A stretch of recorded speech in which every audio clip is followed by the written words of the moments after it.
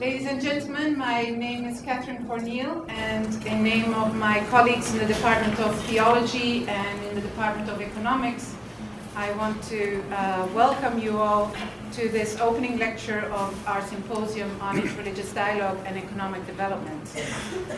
For the past 3 years, Boston College has invited religious scholars from different parts of the world to come together to reflect on certain fundamental topics in interreligious dialogue. The first conference took place 2 years ago in 2008, and the focus of that conference was on criteria of discernment in interreligious dialogue. So, what are the norms that religions use to judge what is valuable and true in other religious traditions? The second conference took place last year, and the focus of that conference was interreligious hermeneutics.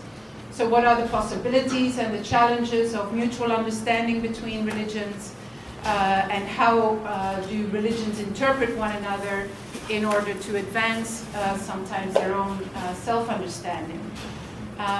The volumes that were based on those two conferences were published and are available in the back of the room at a conference discount rate of $20. The conference this year, the focus of the conference this year is on interreligious dialogue and economic development.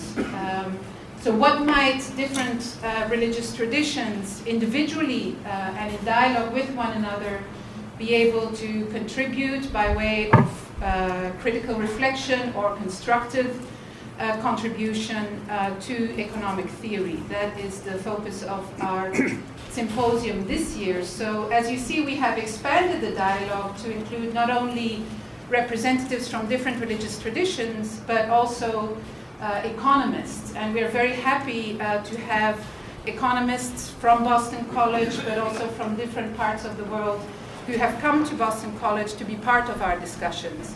Not only to keep theologians grounded in reality, but also to help us gauge, hopefully, what we might contribute as religious thinkers to economic development.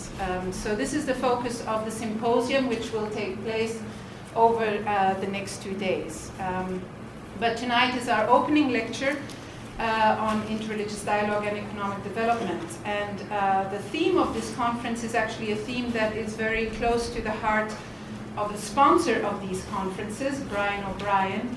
And so I have asked Brian to say a few words to welcome us at this conference. I will first briefly introduce Brian. Brian is a graduate of the Boston College class of 1980. He's chairman and CEO of Advisory Research and founder of Marquette Capital, an investment advisory firm that merged with ARI in 1996. A former vice president of Bear Stearns, Brian began his career with Oppenheimer and Company in 1981. He's a member of the Board of Trustees of Boston College and serves on the Investment and Endowment Committee. He also serves on the Board of Trustees and the Executive Committee of the University of Chicago Medical Center. He's a member of the Investment Committee of the University of Chicago Endowment and a trustee of Westminster School in Simsbury, Connecticut. Brian and his wife Mary have 3 children, and Alex is here at Boston College at this time. So it's my pleasure now to give the floor to Brian.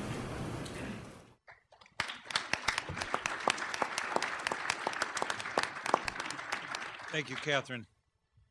It's always dangerous to give me a microphone in a room full of people, so I wrote my comments tonight to make sure I'm brief.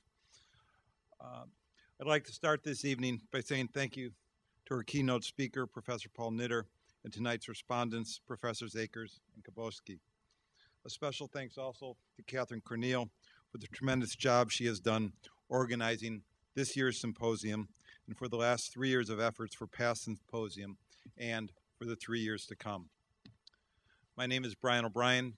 As Catherine said, I graduated from Boston College with honors in 1980 with dual degrees in finance and theology. My interest in tonight's topic, and for that matter, in the now 6-year Interreligious Dialogue Symposium, started during my undergraduate years here at Boston College.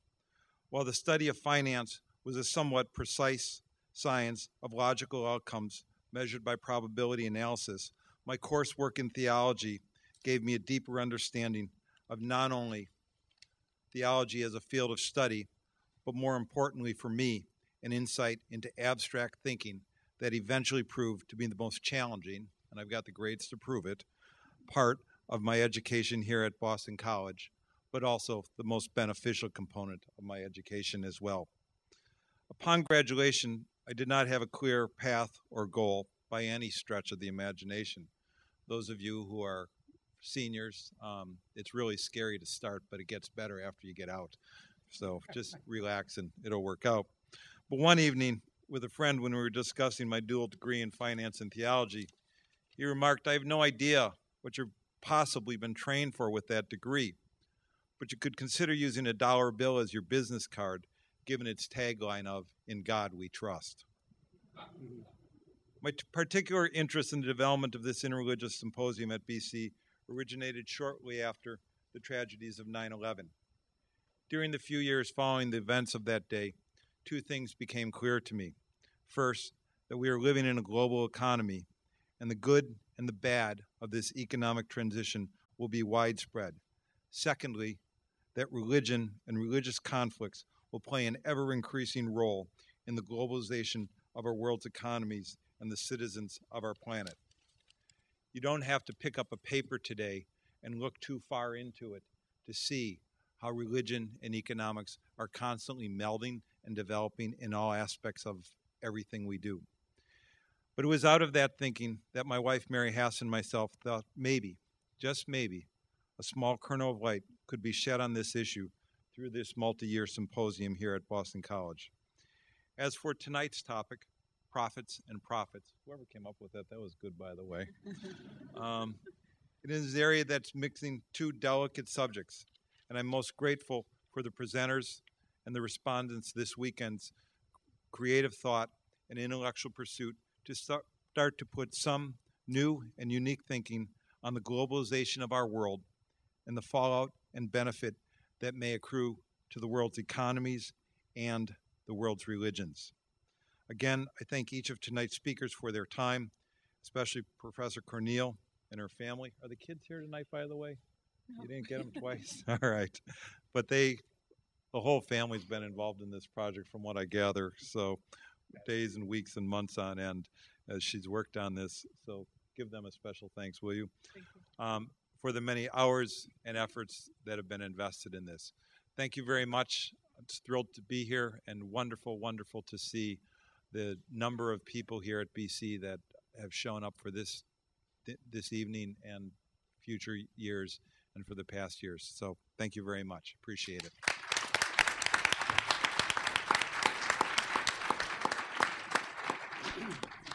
Thank you, Brian. So now it's my pleasure to introduce the main speaker for this evening, Paul Knitter. Many of you, I'm sure, are familiar with him and with his work. Paul Knitter is now the Paul Tillich Professor of Theology, World Religions and Culture at Union Theological Seminary in New York. Previously, he taught for some 30 years at Xavier University in Cincinnati. He received a licentiate in theology from the Pontifical Gregorian University in Rome, a doctorate from the University of Marburg in Germany. Most of his publications have dealt with the religious pluralism and interreligious dialogue. Since his groundbreaking 1985 book, No Other Name, he has been exploring how the religious communities of the world can cooperate in promoting human and ecological well-being. From 1986 to 2004, Knitter was on the board of directors of CRISPAS, Christians for Peace in El Salvador. He's also on the board of trustees for the International Interreligious Peace Council. Paul has indeed played a pivotal role in shifting the focus of the dialogue between religions from purely theoretical and theological issues to more ethical, ecological, and economical issues, ceaselessly calling attention to dialogue circles to the plight of the poor and the marginalized. We are therefore very happy that Paul has accepted our invitation to speak to us this evening, and please help me welcome Paul.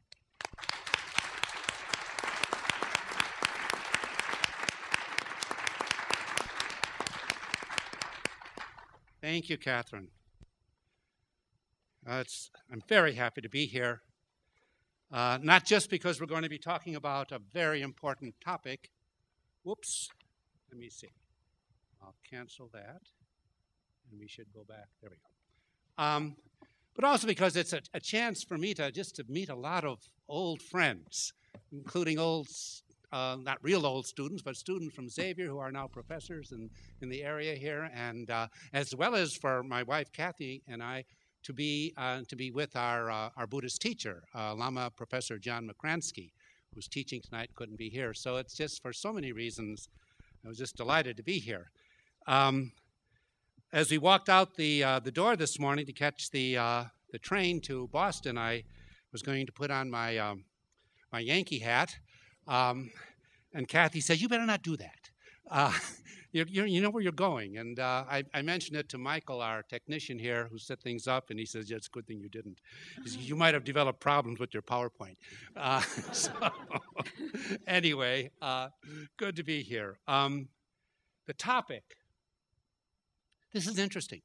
Profits and profits. On my title, on my paper, I have, that's it. Look at your programs.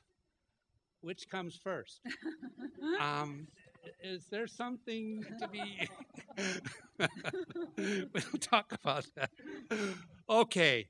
Well, I think if Catherine Corneille would have assigned the topic of this paper to a modern-day Tertullian, he might have revised his famous, theologians know this, quid ergo Athenis et Hierosolimus, what has Athens to do with Jerusalem? And he might have changed it and quipped, what has New York, Wall Street, to do with Jerusalem, the religious Main Street? What have economics and economic development to do with religion and interreligious dialogue? Well, my cutesy title, Profits and Profits, is meant to convey a very clear answer to Tertullian, a lot. Jerusalem and New York, or London, or Beijing, have much to say to each other. In what follows, I would like to make the case that the nature and present state of the global economic system, as well as the nature and present state of the world's religious communities, need to and are very able to engage each other. We need dialogue between profits and profits. Now, I'd like to make my case in 5 steps.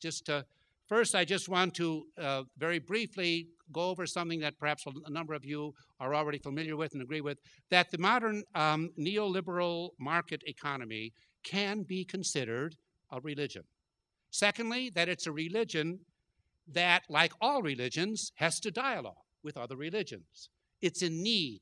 The economy as a religion is in need of dialogue with others. Thirdly, and I'm going to kind of skip this one for purposes of time, that this new situation in which the religions are called to dialogue with economic reality is providing the religions with a new context, a new framework or arena in which to carry on a very different kind of dialogue. Fourthly, and this is the core part, I think, in their dialogue with the market, I want to show what the religious prophets have to say to the market profiteers. What is the content of what the religions have to say? And I'm going to end with some practical suggestions. So, starting, actually, I just went right through this. So I'm going to move right on to this. The neoliberal market economy is a religion among religions. Today we very very easily talk about, we just heard it, about the global economy. We speak about a global economy, but we don't talk about a global religion. There are many religions, but none of them are global. None of them dominate all over all the others, although maybe some of them would like to do just that. But we do talk, even though there are different economic systems, there is only one that is dominant today. For all practical purposes and sundry outcomes, there is one global economic system, and that's the economic system that I want to bring into dialogue with the religions. As powerful and dominant as it is, this economic system is a slippery beast that can be referred to by a variety of terms. New classical economics, the free market economy, rational and efficient market, general equilibrium theory, or there are some more somewhat negative descriptives, market fundamentalism, economism, John Cobb likes that one, utopian economics, John Cassidy, or the disdainful casino capitalism. The name I will be using throughout these reflections tonight will be the neoliberal market economy. And with it I refer broadly, I hope not too broadly, to the understanding of the market that I think, and we've got two economists that'll tell me if I'm right on this, the understanding of the market that has been taught in American universities and followed in the global market since the late 70s. Essentially, it asserts that the market can best function when it is given free range, when it is left to itself and to its own inner dynamic with a minimum of outside, especially governmental, interference. Now, clearly, after the financial chaos that has descended on Wall Street and on the world as of 2008, the minimal interference is being questioned today. Thank heavens. But not, so it seems, at least to me, in a way that questions the fundamental capitalist structures and the necessary free processes of the market. So it's this market that I want to, whoops, let me just go back here. It's this market that I want to claim is and functions like a religion. And here I'm quoting one of the, does it get, oops, I guess it's, not, you know what, I think it's not quite, you know what I'm going to do? I think I'm just going to go out of this and go into a different slideshow presentation and just go right ahead to where we were. Here. Do we have it all? No, we don't. Oh, well. I don't know, Michael, if it's worthwhile to, do you want to? Anyway, this is a statement of David Loy, one of the participants in our conference today, that religion is notoriously difficult to define. I'll read it. If, however, we adopt a functionalist view and understand religion in a functionalist view as what grounds us by teaching us what the world is and what our role in the world is, then our present economic system should also be understood as our religion, because it has come to fulfill a religious function for us. We can discuss that.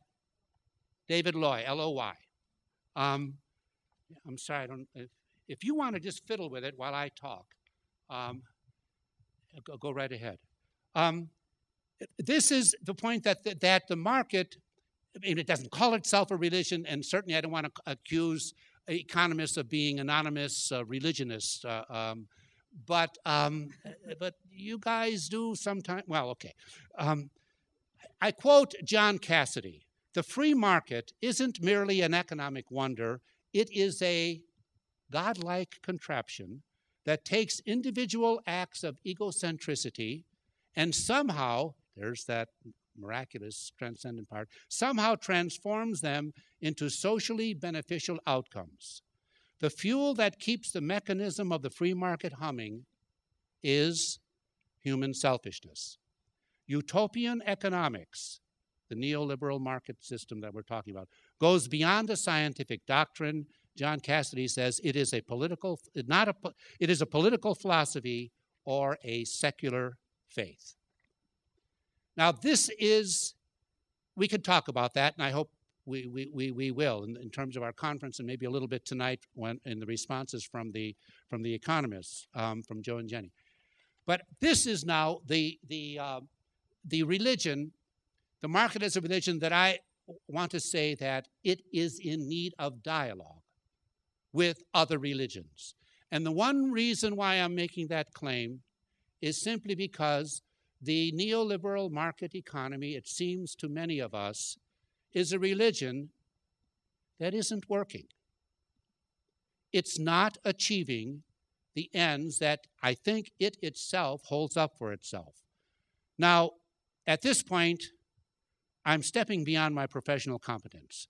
I'm going to offer a general assessment of the state of the economy as a layperson, a non-economist. And here I'm exposing myself to the accusations that many of us theologians hear every time we start talking about economic matters. You religious types, not every time, frequently. You religious types don't know what you're talking about in your proclamations about the economy. Now, I'm sure that is often, very often the case. But it doesn't have to be the case, and I hope it won't be the case tonight. Analyses and criticisms of the economy cannot be reserved to economists and businessmen or business leaders. That would be something like, I'm at a Catholic university, so I can make this comparison, and I am a Catholic. That would be something like the claim that you have to be a pope or a bishop to know what the Catholic Church really believes. That is patently not the case often, I think. That's another topic, but we're not going to talk about that one tonight. My description of the state of the economy consists in what I think are three undeniables. Okay, now I hope we can have some basic agreement on these three undeniables. The suffering billions, secondly, the endangered planet, and thirdly, the handicapped invisible hand.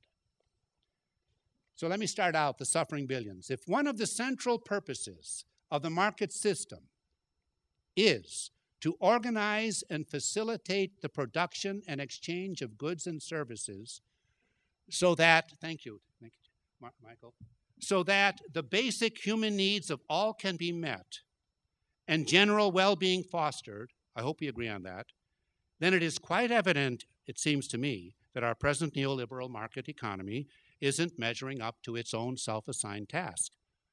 The assertion can be advanced under this what I'm just said can be advanced under two perspectives. Justice is not being served, that's one. The other, suffering is not being addressed. I prefer the latter. It's a lot more difficult to argue about suffering than it is about justice. While the question, whose justice, very famous book, may perplex and lead to extended scholarly discussion, the question, whose suffering, is aroused by simply looking around. And while justice may call for deliberation, suffering calls for response.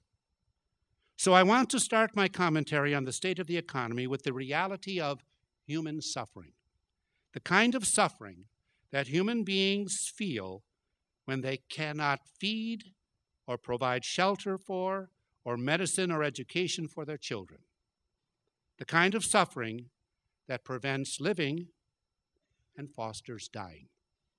I'm speaking about the kind of suffering that evokes in any or most feeling human being, darn it, I want to say in all feeling human beings, what Edward Skillebeck calls a negative experience of contrast, namely something which, when we see it or hear it or understand it, it arouses immediately in us a negative emotion. This should not be. This should not exist. This is not right. That's what I want to talk about. And yet, to adequately understand and feel such suffering, I don't want to look at it by itself.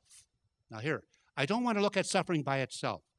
What I want to focus on tonight with you is not simply the reality that, as Jeffrey Sachs starkly states it, I'm quoting Jeffrey Sachs, currently more than 8 million people around the world die each year because they are too poor to stay alive.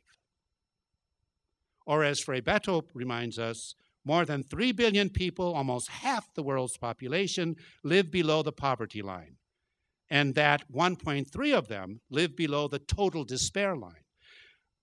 I want us to face and feel the fact that these billions of human beings suffer from dehumanizing need alongside others who have incredibly more than what they need.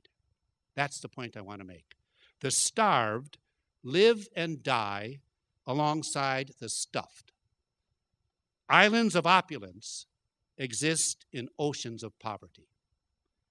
While we may argue about whether the global market has increased or diminished global poverty, that's a question we have to investigate, or whether the tide that has raised the yachts of the wealthy will eventually raise or capsize the boats of the poor, I don't think there can be much argument that over the past 40 years, the distance between lavish wealth and grinding poverty has broadened. After World War II and into the early 70s, in most developed countries, including our own, this one, there seems to have been an intolerance of excessive economic inequality. That has changed. I quote the recently deceased Tony Judt. Over the past 30 years, we have thrown all of that away. All around us, this is Tony Judt, even in a recession, we see a level of individual wealth unequaled since the early years of the 20th century. The wealthy, like the poor, have always been with us, but relative to everyone else, they are today wealthier and more conspicuous than at any time in living memory. End of quote. So, as reported by the Bill Moyers Journal, a recent study of the Wall Street Journal found that the top 1%, or 14,000 American families, hold 22.2% of the wealth, while the bottom 90%, over 133 million families, can claim only 4% of America's wealth. Certainly, such glaring disparity in the sharing of the goods of this earth will stir up cries of injustice. And I join those cries. But what I want to keep the focus on tonight is on the suffering, on what are called the pathologies of inequality. That's Tony Jutt's expression, the pathologies of inequality. I just have a few graphs that let me show you that line up industrialized nations in the following 4 graphs. They line up industrialized nations in Europe, North America, and Asia along the spectrum of greater or lesser economic equality and show clearly that the greater the discrepancy in wealth, the higher the rate of crime and of physical and mental illness, and the lower the rate of social mobility and life expectancy. On each of these graphs, notice the United States is the winner in both inequality and in pathology. Let me just go ahead here. Okay, I'm going to try it this way now. See if this will work. Okay, just going to bear with me. Here we go. This is on income inequality. Higher on the right side, and homicides per million.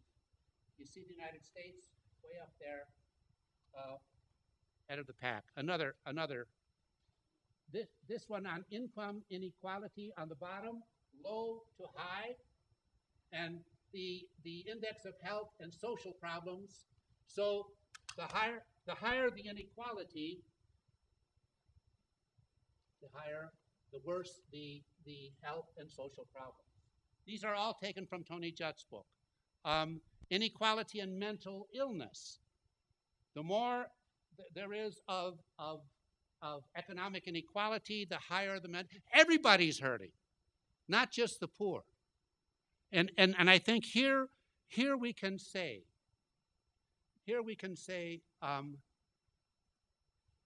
with Tony Jutt that he draws the evident but generally ignored conclusion. Now, would you agree with this? I quote Tony Jutt again. Inequality, then, is not just unattractive in itself. It clearly corresponds to pathological social problems. What matters is not how affluent a country is, but how unequal it is. Now, therefore, I think if we allow, especially in the United States, the winner on all these graphs, I think what can happen in not facing these situations is what Robert Reich points out, who has an insider's view as former labor secretary under Clinton. I quote him, "If nothing is done, America's 3-decade-long lurch towards widening economic inequality is an open invitation to a future demagogue who misconnects the dots, blames immigrants, blames the poor, blames government, blames foreign nations, blames socialists and intellectual elites for the growing frustrations of the middle class.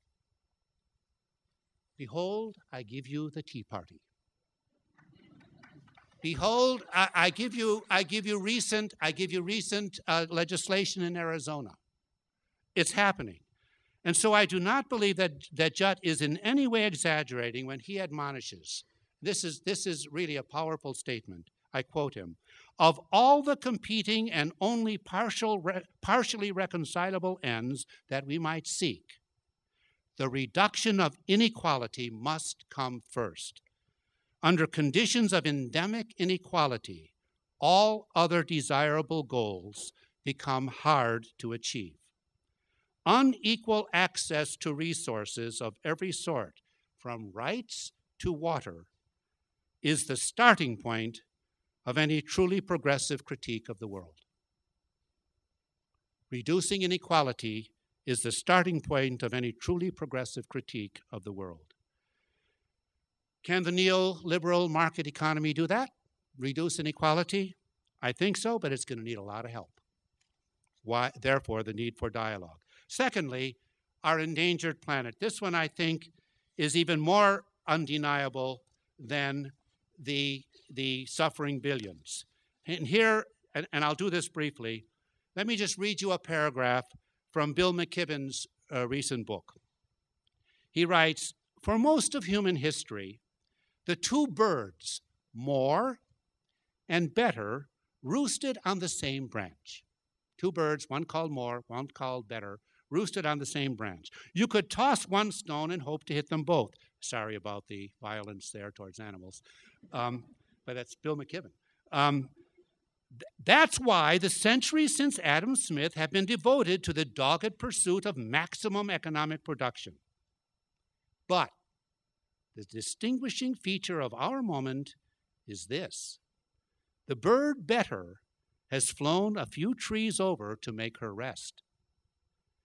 That changes everything. Now, if you've got the stone of your own life, of your own society gripped in your hand, you have to choose between them. It's more or better. Close quote. If we choose more, we will certainly lose better, for we will destroy the whole forest that sustains them both. And this is where Herman Daly assesses the situation, I think, very accurately. The so-called economic, I'm quoting Herman Daly now, the so-called economic growth has already become uneconomic. The quantitative expansion of the economic subsystem increases environmental and social costs faster than production benefits, making us poorer, not richer, at least in the high consumption countries. I mean, here we're talking about so-called developed countries. So the religion of the free market is being called upon to reassess and to reinterpret its traditional doctrines and norms, because the birds have flown apart.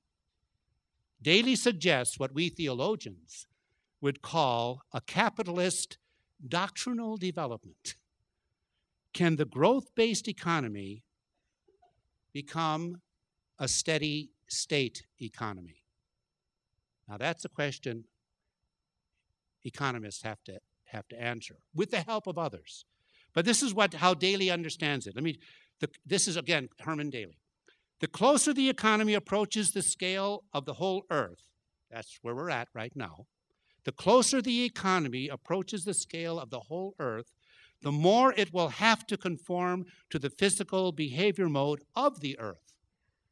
That behavior mode is a steady state, a system that permits qualitative development, but not aggregate quantitative growth. Growth is more of the same stuff. Development is the same amount of better stuff, or at least different stuff. Clearly, Daly continues, the economy must conform to the rules of a steady state. Seek qualitative development, but stop aggregate quantitative growth. Is that possible in this economic system? It's a question we have to face. And if this system can't do it, are there other systems? Finally, the handicapped invisible hand. This one's, I think, kind of a no-brainer, if I may say so, as a non-economist. Since the chaos and crisis that exploded on Wall Street in 2008 and flowed into the highways and byways of the global economy, there is abundant empirical evidence for the claim I want to put on the table here. Putting it somewhat tritely, the invisible hand that the neoliberal economic doctrine has, explicitly or implicitly, invoked and trusted and practiced over the past 40 years has proven itself to be handicapped. And in the original paper, I give a number of reasons why that's claimed, but I think they're generally known. But I think John Cassidy summarizes it stingingly. I quote him, "The notion of financial markets as rational and self-correcting mechanisms is an invention of the past 40 years. Invention especially created by certain schools of economics that have dominated.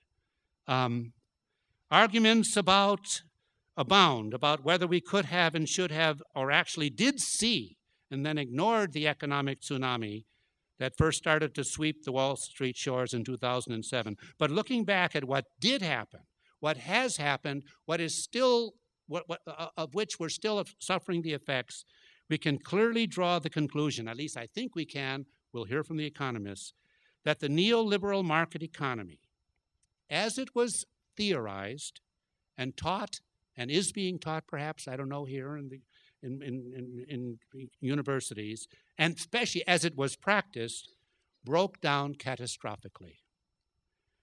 And here, Frei Betty says the invisible hand was amputated by the financial crisis.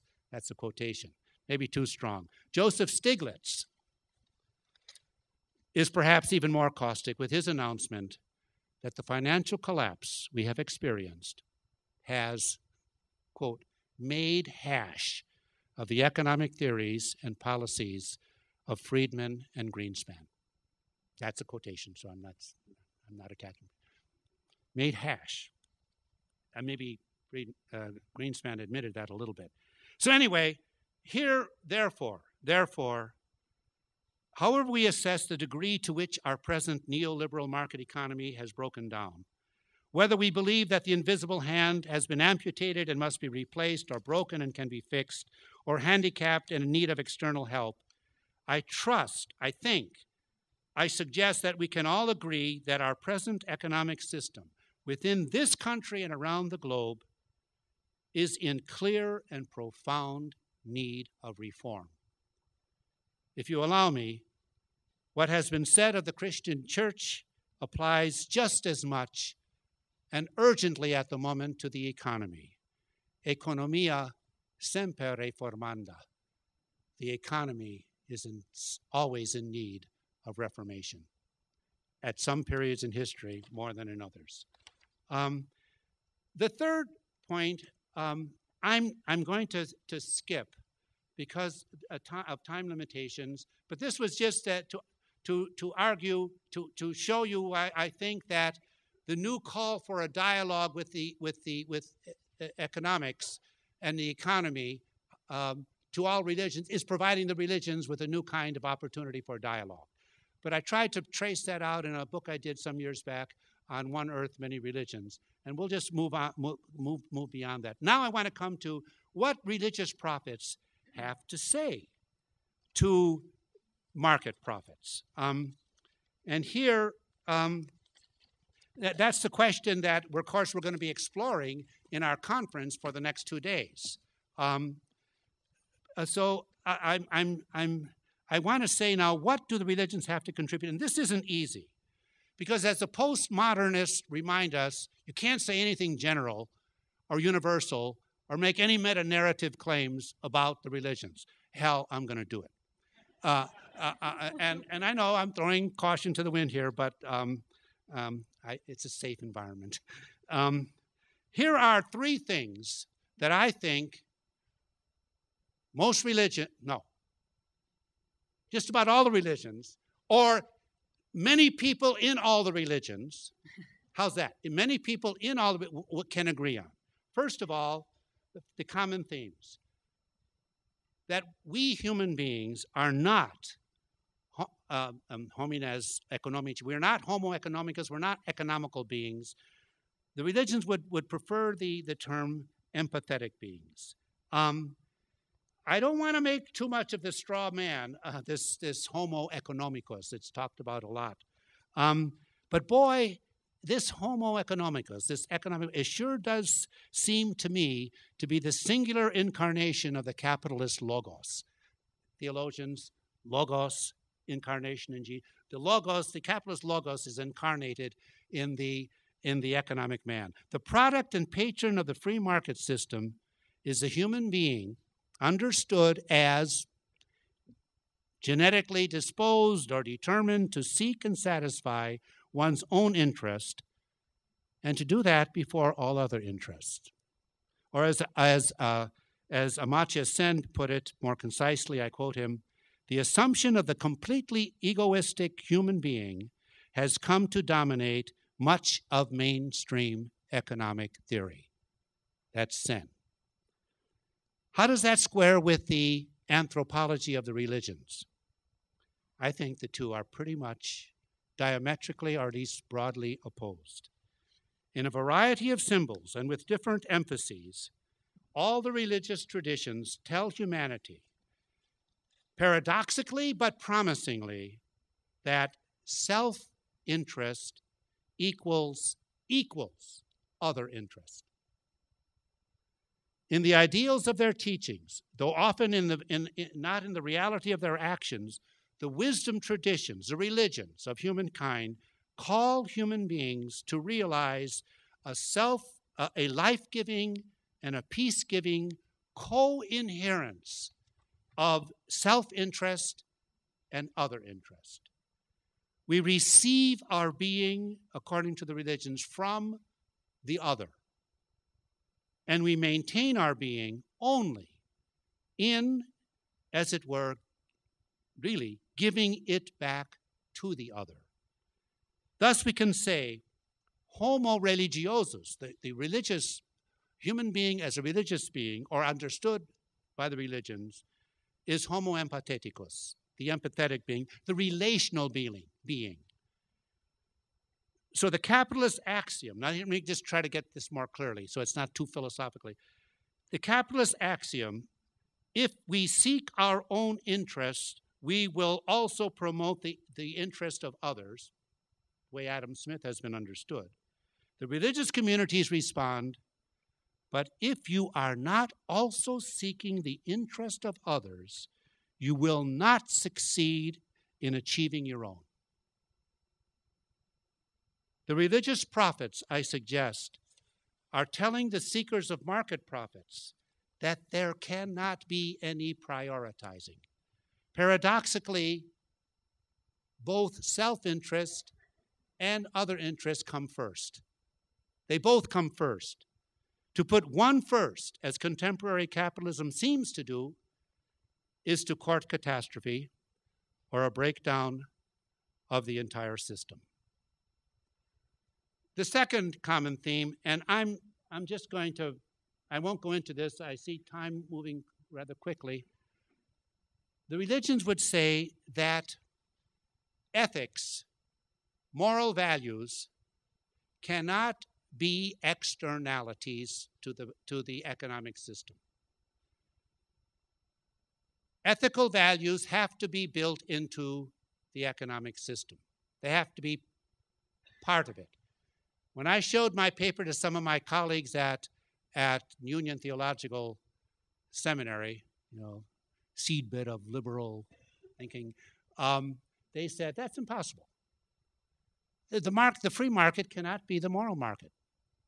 It's just a contradiction in terms. Now, I don't know about that. I hope we can talk about it, but this is what I think needs to be, that morality has to be introduced into the very functioning, self-understanding rules, laws of the economic system. And finally, common themes, the religions, I'm going to put it this way, vote for a democratic economy. If I have kind of thrown caution to the wind, what I've said before, now I'm going to be spitting into the wind and making this claim. But I would suggest that if we could imagine an interreligious political party, and if that party were to elaborate an interreligious platform for economic policy, such a policy would be much more democratic than anything we can presently find in the Republican or the Democrat Party. It would be an economy, an economic vision that injects into every aspect of economic theory and practice a pervasive concern for demokratia, literally people power. Demu kratos, the power of people. Or in a less confrontational and more accurate free translation, shared power. If the anthropology found in most religions leans towards what we called homo empatheticus, relational being, rather than economic being, if, in other words, religions in various manners affirm both the sanctity of the individual and the dangers of the individual, both the necessity of affirming the rights of individuals within the community, as well as the necessity of limiting the power of individuals over the community, then the religions are implicitly, but clearly, it seems to me, endorsing an economic system that can best be described as democratic. It will be a system that, in order to promote the economic well-being of all, will solicitously guard against the concentration of economic power in the hands of a few. Or more positively, an economy inspired by the religious values of mutuality and compassion will share not just love, but power. Not just charity, but opportunity. So, this is all rather general. To give it more body and feel, let me propose that what I am calling a democratic economy would be fittingly embodied in what is being advanced from various quarters today, not just today, but especially today, as economic democracy. It's not socialism. It's not capitalism. It's economic democracy. Such proposals are coming from different quarters and in a variety of shapes and structures. All of them, and among the ones that I've learned most from, is from my colleague and friend at Union Theological Seminary, Gary Dorian, whose book should be out his new book out in 2 weeks on the economy and social ethics, and he has a chapter on economic democracy. All of these appraisals these visions intend a reappraisal and a restructuring of the divisions between the owners of the means of production and the producers or workers themselves. Again, I'm going to skip over some of the concrete proposals that I find there's two broad ways of doing this. Kind of the more cooperative system of Mondragon in Spain, and then the programs of supervisory boards and work councils as they're practiced in Europe, where workers have a voice on boards, where workers are actually involved in the management. While I strongly believe that religious prophets in their dialogue with market prophets will all favor this economic democracy, what shape it will take, we don't know. And the religion certainly can't tell. I mean, they don't have the wisdom. That's the work of economists. That's the work of social analysis and politicians. And I hope we don't get stuck in this, well, is it going to be socialism or capitalism? We're looking for different models. Models that are genuinely, we have a political democracy, I guess. We don't have an economic democracy, clearly. So, okay, I got 5 more minutes. But here, what I want us to try to do now is give you, while I gave you 3 things that I think the religions would agree on, now I want to give you the distinctive voices that come from the various traditions. What these individual traditions can contribute to our dialogue, and we're going to be hearing a lot in the papers that have been written. One from the monotheistic. You know what? I'm just going to go through these rather quickly because it's just about time. And so I won't look at my text. I'll just look at what the monotheistic Abrahamic traditions tell us. There will be no economic flourishing without justice for everyone. The monotheistic religions believe it's not just and I'm talking about Judaism, Christianity, and Islam. They do not just believe in a God who is one. They all believe in a God who calls for justice, a God who is just. And for all of them, they're saying, unless there is justice, if you want peace, work for justice. That's the main theme. We could talk about it more, but the Indic traditions, here especially Hinduism and Buddhism, will say, wait, yes, but there will be no economic flourishing without inner peace and compassion that comes from the heart, without internal transformation. So this is Buddhism and Hinduism. I must admit I'm more influenced by Buddhism. But here they would say, if the Jews and Christians and Muslims are saying no peace without justice, the Buddhists and the Hindus would say, hey, but if you want justice, you better work for peace. You better work for peace in your own heart. Thich Nhat Hanh's, in order to make peace, you have to be peace. They're not contradictory, but they're different. The Chinese traditions, Taoism and Confucianism, especially Taoism, but also Confucianism, I don't have time to make that argument here. There will be no economic flourishing without a constant balancing of differences. This is the Chinese. Their differences, head-banging differences, are just part of the world we live in. And the idea is to honor the differences, but to bring them into balance. And their stress would be then, you've got to balance peace and justice. Both, again, neither can come first. If you want peace, work for justice. If you want justice, work for peace. Constantly, it's the circle, the yin-yang. As you work for one, if you go too far on one, you've got to start moving towards the other. So that's that balancing of justice. And finally, the indigenous traditions, there will be no economic flourishing without the flourishing of the earth and all its creatures. So that it's not just peace and justice, internal peace, structural justice, but it's also the integrity of creation. This is an essential, and from particularly the indigenous religions. Well, let me end with the last part is, so I'm proposing, as we all are, a greater dialogue between the religions and the economists and business persons, but it's not taking place. It's not. I mean, we don't have enough of it, to say the least. So what I'm suggesting here is that we need efforts both to gather multi-faith prophetic voices from the top down, and then I'm going to say from the bottom up. And from the top down, we need conferences like this. But what I would like to suggest, can I just 5 more minutes? What I'd like to suggest is something along. First of all, Brian, what you've made possible here at BC with this series, and particularly this one, is exactly the kind of thing we need.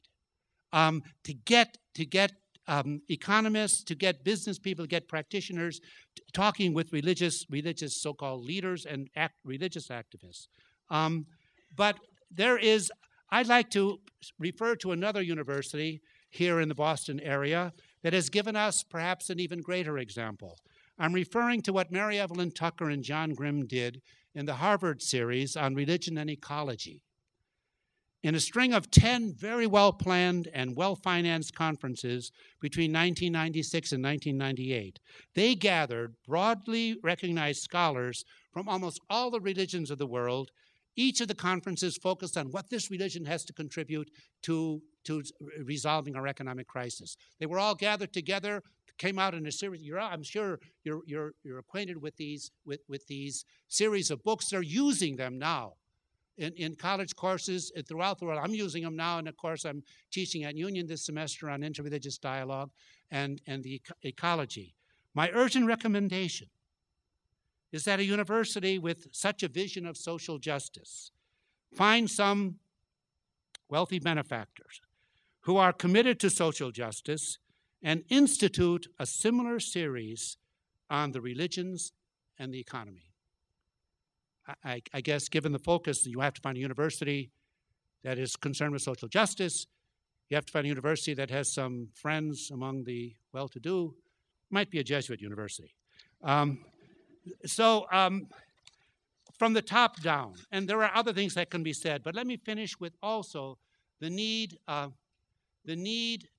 for gathering prophetic voices from the bottom up. And here I'm suggesting the formation of grassroots multi-religious communities, GMCs. But these would be modeled after the comunidades de base in Latin American liberation communities. These would be communities of people who meet 2 requirements. They belong to a religious tradition, and they're concerned, because of their religious beliefs, about injustice and the economic situation. Bring these people together on the grassroots level. Let them talk with each other. Let them invite people into their conversation. Other economists, I think these kind of grassroots communities of people who come together, first of all, because they're concerned about what a mess the world, their neighborhoods are in, because of drugs, because of the number of single mothers. But they want to solve problems together, and their religions, they come together. They talk together.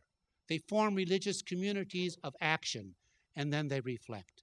I think here we do have promise, and some of these are starting to take shape. I would even refer to recent efforts on the part of the White House. Now, you got to be careful when you're cooperating with power like that. But the White House Office on Community, Neighborhood, and Interreligious Cooperation are calling religious communities together to work on the grassroots neighborhood context, precisely on issues of economic injustice. That's how they phrase it.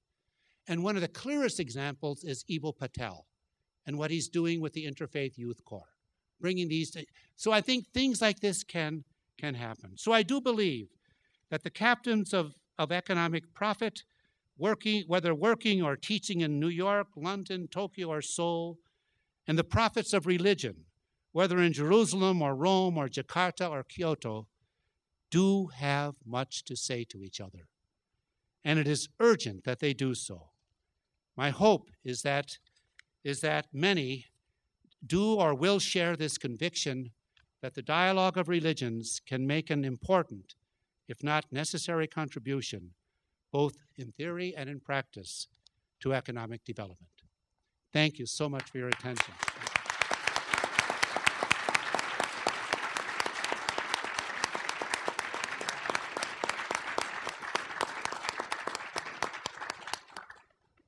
Thank you very much, Paul. You've really lived up to your own role as a prophet in the discussion on interreligious dialogue. Our speakers, our respondents tonight are both economists, as we have mentioned already a few times. I will first give the floor to Jenny Aker, who is an assistant professor of economics at the Fletcher School and Department of Economics at Tufts University. After working for Catholic Relief Service as Deputy Regional Director in West and Central Africa between 1998 and 2003, Jenny returned to complete her PhD in agricultural economics at the University of California in Berkeley. She works on economic development in Africa with a primary focus on the impact of information and information technology on the development outcomes, particularly in the area of agriculture, agricultural marketing, and education. She also works on the relationship between the shocks and agricultural food market performance, the determinants of agricultural technology adoption, and impact evaluations of NGO and World Bank projects. She has conducted fieldwork in many countries in West and Central Africa, including Benin, Burkina Faso, Burundi, the Democratic Republic of Congo, Gambia, Ghana, Liberia, Mali, Mozambique, Niger, Nigeria, Rwanda, Senegal, Sierra Leone, and Sudan. Are there any countries left? I didn't think you were going to read that. So. As well as Haiti and Guatemala. So please join me in welcoming Jenny Aker.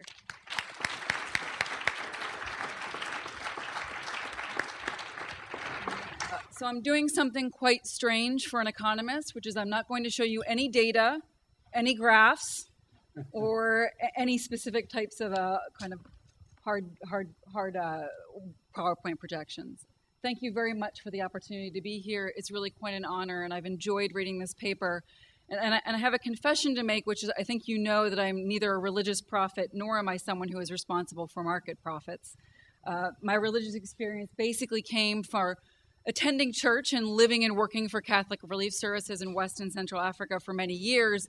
And I have a confession to make, which is that I'm not Catholic. My initiation to the principles of the Catholic Church involved an orientation at CRS's headquarters, reading Catholics for Dummies, which exists, in case you think that I'm joking, and mistakenly calling an archbishop and priest the first time I met the Catholic Church in Mali. Now, in my defense, I was speaking in French, and priest was much easier to say than archbishop, but that did not go over very well. I quickly learned about the structure of the church. Now, this certainly doesn't qualify me to talk about on behalf of any religion, but I think that these experiences, at least living and working with communities in West Africa, learning about and understanding principles of Catholicism, working with and among different religions to achieve a common purpose, understanding what development means in practice to a variety of different communities, and learning how many actors are actually involved in the development process, from governments to village chiefs to priests, imams, households, individuals, traders, farmers, firms. I think that this has given me at least some insight into development, religion, and economics, and hopefully the intersection between all of them. To begin this dialogue over the course of the next few days, I'd like to propose that we have at least two things. The first thing is I think that we need to be on the same page. I don't think that we need to be in agreement. We don't need to be in the same level of understanding in terms of theology or development or economics. But I would at least like to have us to have the same understanding of some of the concepts and the principles that we're using. Secondly, I'd like us to recognize here throughout our discussions how complex development really is. Not only the definition of development and what that means, but also the fact that it needs to be very local and context specific. So I'd like to kind of start briefly with 4 points and then close, and I don't have too much time. But I would argue that if you kind of look closely, the free market religion and the other religions aren't really so far apart. Professor Knitter asked the question, can the free market alone end inequality? And the answer is a resounding no. Does this mean that the free market religion has failed? And here I would answer that the answer is also a resounding no. Because the free market, or what we might call a market without intervention, never pretended to solve inequality. What economic theory does say is that if we make a whole bunch of assumptions, the market is competitive, that everyone has the same information, that there are no externalities and no public goods, then we will end up reaching a competitive equilibrium which will be efficient. Now notice here that I use the word efficient, not equitable or equal. Efficiency says that if you move away from an equilibrium, then you can't make someone else better off without making someone else worse off. Efficiency maximizes the size of the pie, whereas equity decides who gets how much of the pie. And I think that the distinction is very important because I would argue that many economists in economic theory fully recognize that efficiency isn't the same as equity, and that efficiency might not and probably is not the ultimate goal for any society. As we said, the monotheistic Abrahamic tradition states that there is no economic flourishing without justice for all. And I would think that many economists wouldn't disagree with this. There's a kind of a long history in development economics of looking at how economic growth affects poverty in countries that have extreme inequality. And what they find is that economic growth doesn't necessarily reduce poverty when there is such high inequality. Those same economists often realize that when such a situation exists, when there is such high inequality, then a free market alone will not solve the situation, and consequently, interventions are needed. Now, the type of intervention, however, is really under debate and depends upon who is poor, the degree of poverty, and the causes of poverty. Which brings me, I think, to my second point, which is that I would like us to at least discuss the fact that free markets aren't always bad, and interventionist markets aren't always good. So I'm going to make an argument here, which is that, if we truly hope to have an interreligious dialogue on economic development, I think we have to be a bit agnostic about economics. Now, what do I mean by that?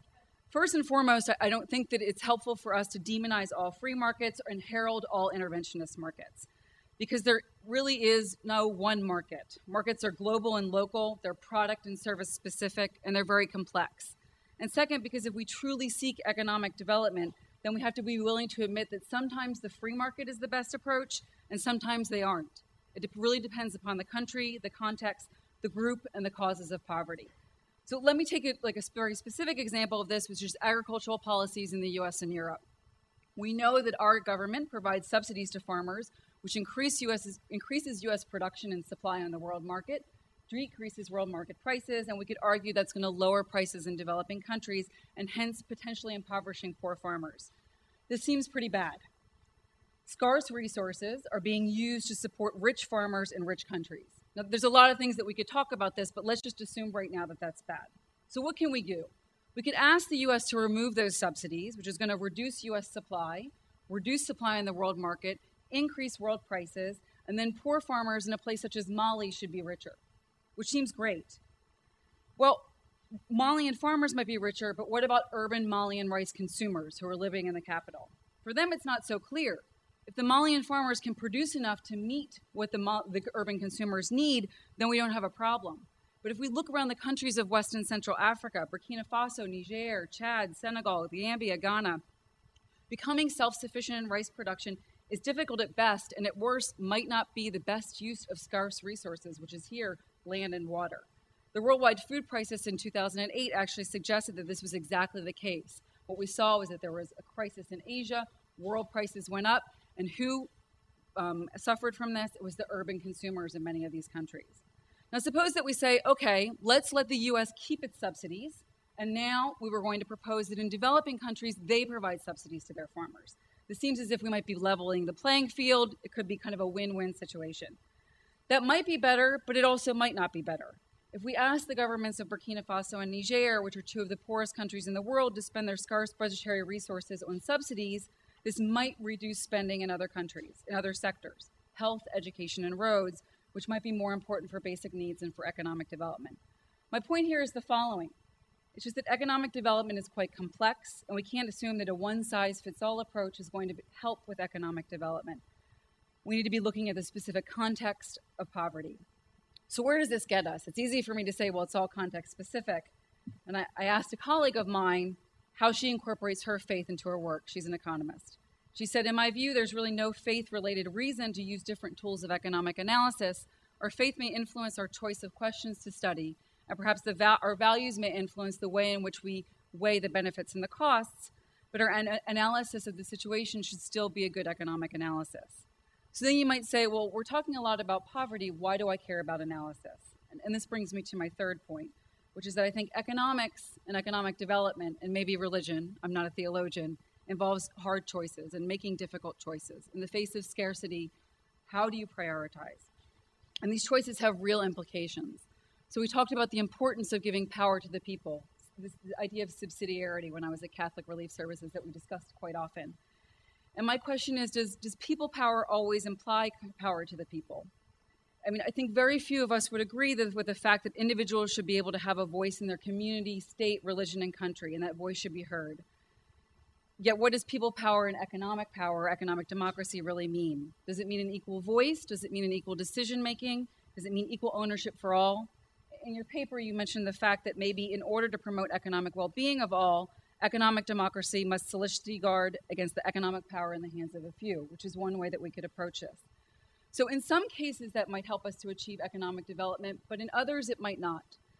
If we look at the situation of Zimbabwe, for example, for generations, large tracts of arable land were owned by a few wealthy, mainly white Zimbabweans. It was an agricultural exporter, and while it wasn't rich, it wasn't among one of the poorest countries in the world either. Was this situation fair? No, not at all. Was there inequality? Yes, huge inequalities. There were white Zimbabweans who represented less than 1% of the population, but owned more than 70% of the arable land. Was this good for development? On the surface, no. And so in 2000, Robert Mugabe, the president of the time, began to distribute land or redistribute land via a compulsory system. Was this equitable? It was definitely equitable. Was it efficient? I don't know. I wasn't there on the ground and I didn't analyze the situation. Was it good for development? Maybe in the long term. But in the short term, agricultural production has plummeted, violence has erupted, exports have declined, and then Zimbabweans have experienced hyperinflation, which makes it difficult for them to buy very basic goods. Now, you might be saying, well, this is a really extreme example. The way in which it was done wasn't right. These are only short-term effects, and there was a lot going on in Zimbabwe at the time. And you'd be exactly right. But that's also my point. My point is that these policies, these interventions, these principles are extremely important to have in our mind, but are also extremely context-dependent. And then we have to be aware that when we are making certain recommendations or living by certain principles, that it really needs to be dependent upon that local situation. If we think that people power is an important principle, we also have to think of its implications. Redistributing land in one context might be completely disastrous in another. Breaking up a natural monopoly, such, for example, kind of a power or electricity monopoly, might allow for smaller power companies, more competition in the sharing of wealth, but at the same time it could result in certain inefficiencies and environmental destruction. Asking rich people or wealthier people within a village to share with the poor, which in my experience in most Muslim countries people already do, it is going to redistribute the wealth within that community, but at the same time, it could affect the way in which people engage or adopt new technologies that could be beneficial for the village as a whole. I think that the principle of people power is a good one and an important one, but we also need to think about how that will and can be done in practice. Which brings me to my fourth and last point. I'd like us to think globally, but learn, analyze, and act locally. So much of what we have been talking about so far and we will be talking about has been focusing on the global economy. And to be sure, we know that our policies in the US, Europe, Japan, other places have an impact upon poverty in developing countries. The financial crisis in the US and Europe has affected terms of trade and donations to developing countries. Our immigration policies here influence doctors' and nurses' choices to migrate, and our agricultural subsidies affect world markets. This is completely clear, and this needs to be in our mind. But as we talk about this idea of global markets and global economies, we cannot and should not forget that economic development is, I would argue, at heart local. Many of the economic, social, and political causes of poverty are very context-specific. And here I'm not placing the blame on the poor. I'm saying we need to understand the context. And so are many of the solutions. I would argue that many of the things that you've already proposed when you talked about those three elements, that of group interest, a moral economy, and shared power, are principles that many of the poor, at least in my experience in developing countries, are already living by. In many cases, these concepts are only quite new to us. They're not so new to them. And so I think that we in this room, as we're here together, can strive to understand how our economic policies can affect the poor, not only here but also overseas. We can understand the causes of poverty in developing countries, and we can hopefully use our combined resources to complement the strengths and resources of those in developing countries. And as we do so, we should do so with empathy, as you called for. But I would also argue that we don't want necessarily our empathy to blind us to how complex poverty really is and the solutions to it. So with this in mind, I would like just to leave you with one quotation, who unfortunately does not necessarily have an author, but it was written in Time magazine in 2005, which said that pity sees suffering and wants to ease the pain, whereas passion sees injustice and wants to settle the score. Pity implores the powerful to pay attention, whereas passion warns them what will happen if they don't. The risk of pity is that it kills with kindness. The promise of passion is that it builds on the hope that the poor are fully capable of helping themselves if given the chance. The world's poor need no more condolences. They need people to get interested, get mad, and then get to work. Thank you.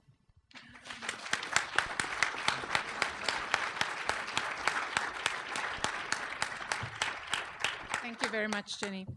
Our second respondent this evening is Joseph Kaboski, who is the David and Erin Seng Foundation Associate Professor of Economics at the University of Notre Dame. He obtained his PhD from the University of Chicago in 2001 and taught previously at Ohio State University and at the University of Chicago. His research focuses on growth, development, and international economics, structural transformation, trade, education, and microfinance. His current research involves a macroeconomic evaluation of large-scale microfinance programs, and his geographic areas of focus have been Thailand, Mexico, and East Africa. He has consulted for the Federal Reserve Banks of Chicago, Minneapolis, and St. Louis, as well as the World Bank, and he is a faculty research fellow of the National Bureau of Economic Research. Thank you very much, Joe, for coming from. Yeah, Paul made. I focused on 5 points, and I'm going to start by sort of talking about instead of kind of offering platitudes and then disagreeing at the end. I'm going to start with the parts that disagree, and I think talk about areas where I think we have more common ground toward the end. Can you hear me? Or yeah, is that working? Okay. We economists are not able to speak without our, well, outside of Jenny, without our visual things. Well, I'll start. Paul argues that there's a need for dialogue, and I can't speak for all economists, but for me, I certainly agree. Without religion, we cannot answer the two big questions: what is a good life, and what is a good society? Authentic religion helps answer these questions by revealing man to himself.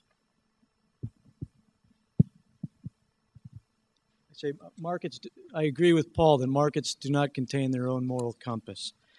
Authentic religion helps answer these questions by revealing man to himself, our nature, our purpose, and our ultimate destination. As an example, the Pope has emphasized that human development must be full or integral, and by integral, it means the whole person and the whole of society, so all aspects of society and all people, and the whole person being body and soul. So there's a need for religion to be in this dialogue. There's also a need for economists to be in this dialogue. Theology alone cannot answer moral questions, especially if the morality of decisions depend on their effects. And so there is need for authentic dialogue. And I say authentic dialogue. I'm not an expert in interreligious dialogue. I was talking with an expert, and I think I stumbled at least upon something. I imagine that the first step in true dialogue is to understand the other person with whom you wish to dialogue. Some effort learning the basics of the other field and having a mutual respect, knowledge, and understanding of the other person is essential. It's a difference between true dialogue and polemics, and I think it's probably very difficult. You guys would know this much more than I would. I am admittedly ignorant on many aspects of religion, and likewise, I think Paul's essay conveys, unfortunately, little understanding of economics, economic language, and most importantly, what economists actually do, what we're about. And so this is what I mainly want to add insight on. I strongly disagree with Paul's assertion that modern economics is a religion. Indeed, I think it reflects a prejudice of discipline, and that prejudice of discipline can harm true dialogue. Not all fields are like our own. That doesn't mean that other fields don't have merit.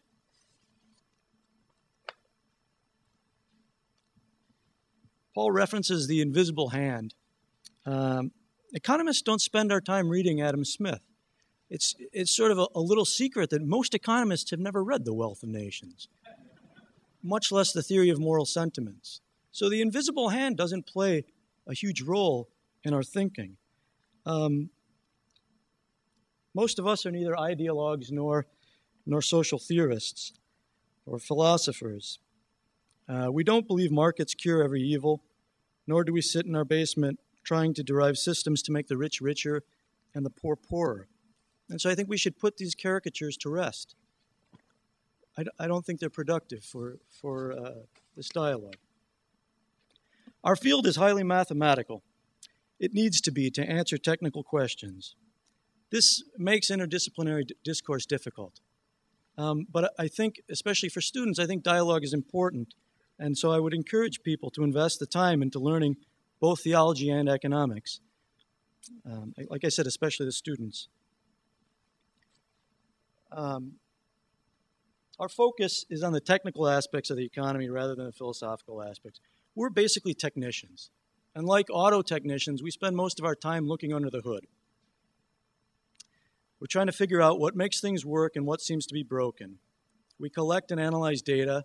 We write down and test models. We measure and predict the impacts of policies. That's what we do on a day-to-day basis. And why do we do this?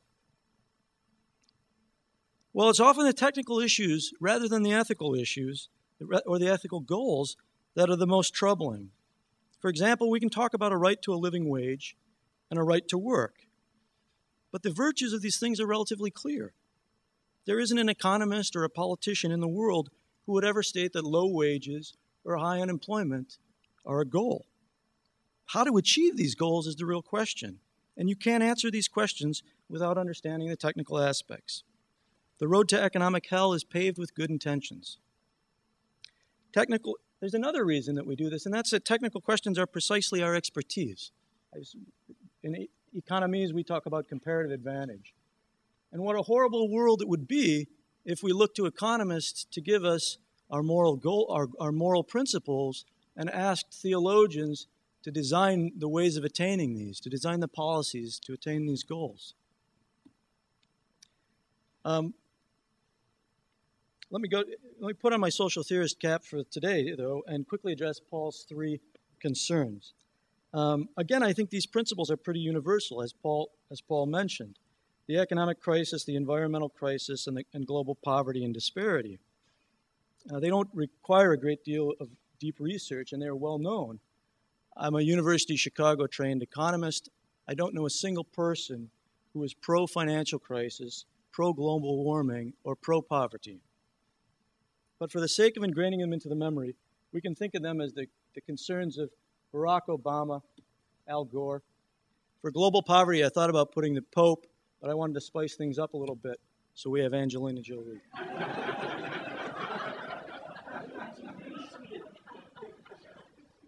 That'll probably be the one thing you remember for what I said. Let's look first at the global economic crisis, okay? I have income per capita on this axis, and this is time.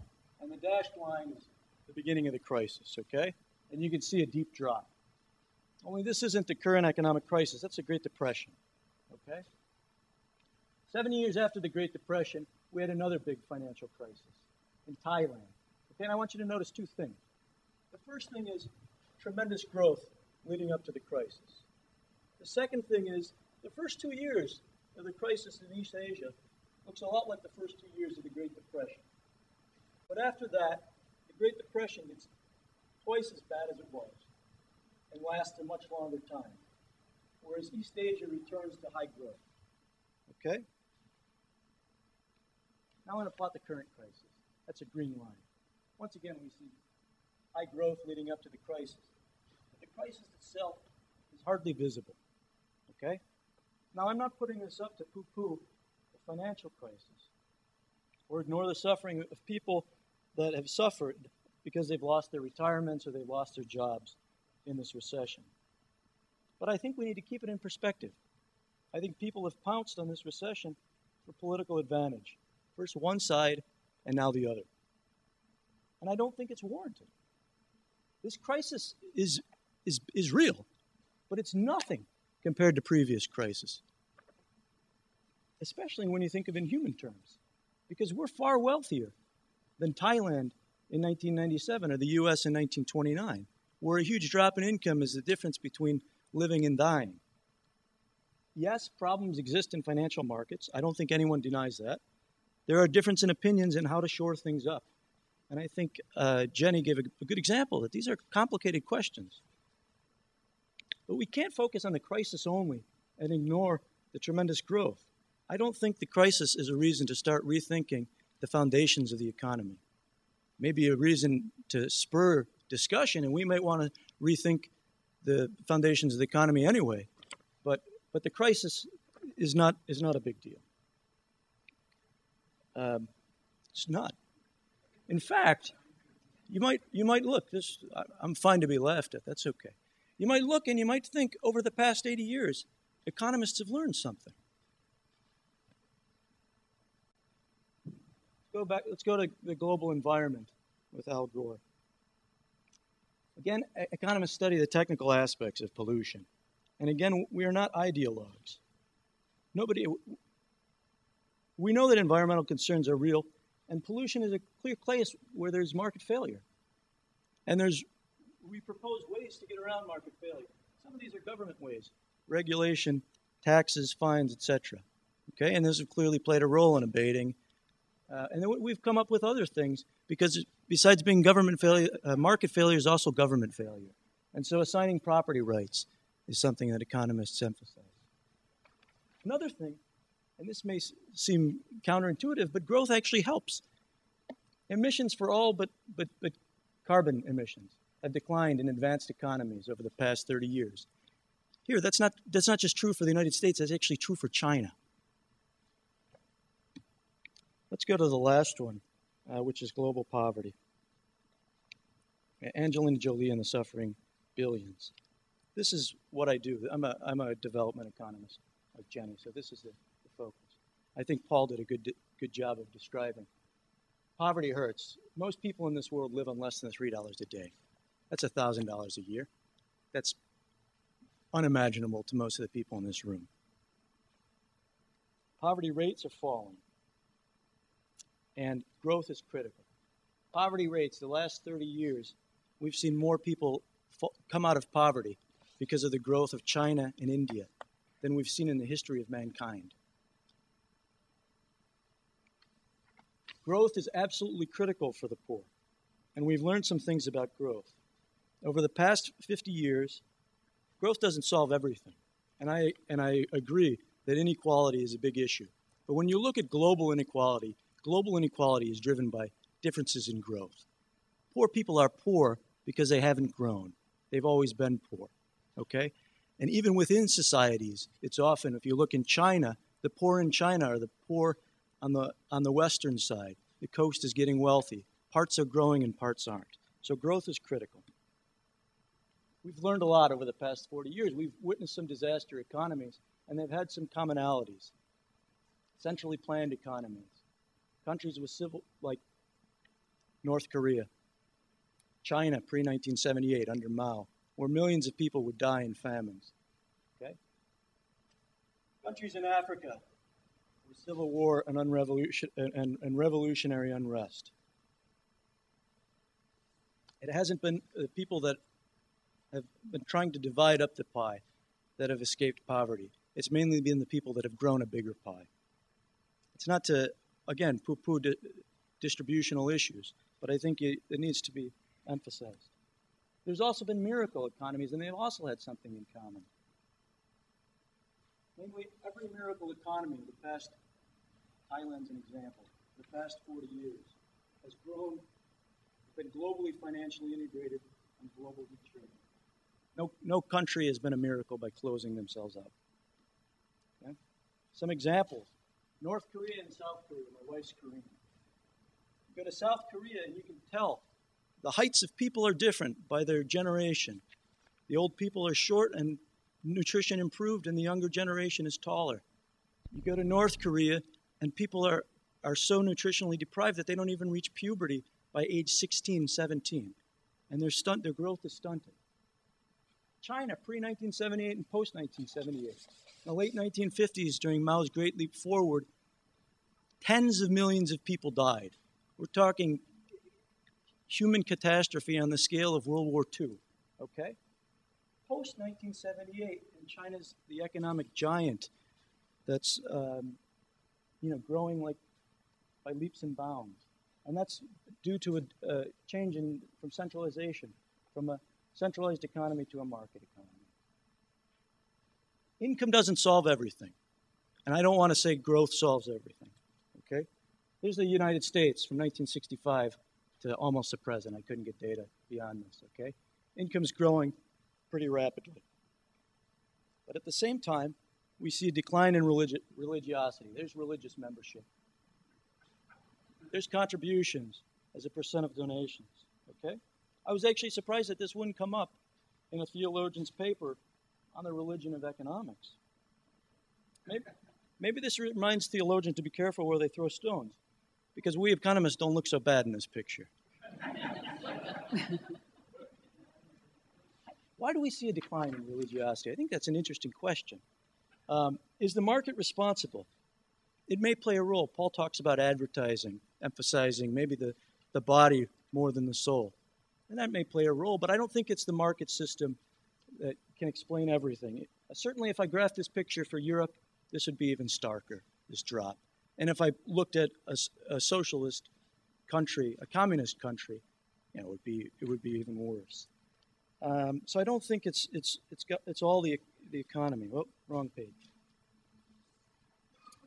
I think looking at these countries, we can't ignore the history of the power of ideas, especially as academics. Religion has been losing in the marketplace of ideas in recent times, and not for lack of a good product.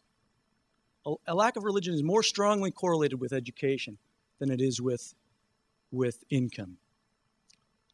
Another possibility is, of course, that income gives us an illusion of independence. But like I said, it's more strongly correlated with education. So are they learning this in their economics courses? Or is the onus on theologians? Perhaps this cohort of theologians has failed to provide students with anything sufficiently compelling, substantive, or well-articulated to be an alternative to atheism, materialism, secularism, or economics for that matter. So I guess that's a challenge. And we're left with these key questions. Have we gained the world but lost our souls? What is a good life? Is a good life a life of gluttony? And I think Paul emphasized these islands of opulence in these oceans of poverty. I think as people, we've lost the virtues of moderation, self-control, prudence, and we pay the price. We suffer from gluttony in many ways: obesity, shopaholism, sex addiction, environmental degradation, and even gluttony of our own autonomy, leading to abortion, divorce, never committing to marriage. We're even gluttons when we're not gluttons. We all diet, but no one fasts. One is done for vanity, and the other's for humility. So does more always lead to happiness? I think that's a good question. And what about a lack of charity, justice, and solidarity? I mean, here, I think we're all guilty. I certainly am guilty. I do research in developing countries. I know 1 in 10 infants die. And yet I live in relative comfort. I give my own children medicine, but there are children elsewhere who go without. It's not that we do nothing, but if we ask ourselves the question of, what would Jesus do? The answer is certainly more. I don't think charity negates the importance of technical questions, though. But it seems to be an essential part of a good life. To finish up, I think materialism and secularism constitute a spiritual or cultural crisis. There's a real need to re-evangelize the culture. In the big picture, this is probably the most important crisis of all. So I think we need to add a fourth concern to our list. And maybe we need to add the Pope's picture after all. Thank you.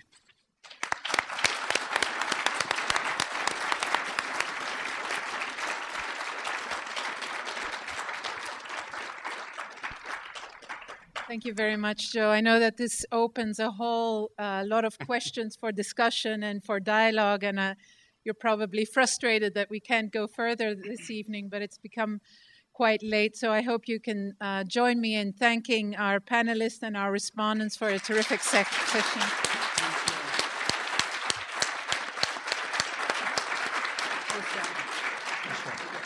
And I want to thank you all for coming, and I hope to see you again next year on September 22nd for our next conference. Thank you.